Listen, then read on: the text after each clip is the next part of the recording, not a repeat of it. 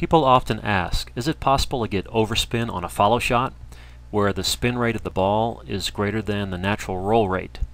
Well, this video tries to address this question.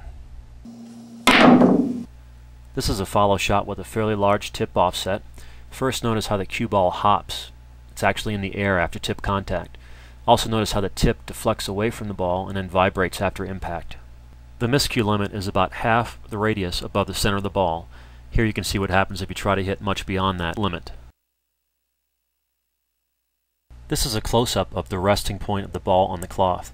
We've put down a piece of masking tape and marked it with a permanent marker, and the ball has a spot on it, and currently the spot and the mark are aligned. With a natural roll shot, there should be no relative motion between the spot on the bottom of the ball and the mark on the tape when the ball is first struck.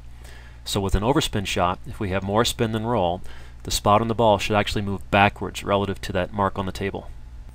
Here the cue ball is struck near the miscue limit, and you can clearly see the backward motion of the spot relative to the tape.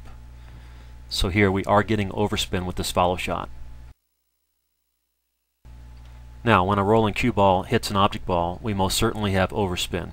The cue ball stops in place, delivering all of its forward speed to the object ball. Then the overspin takes over, creating friction, which accelerates the ball forward.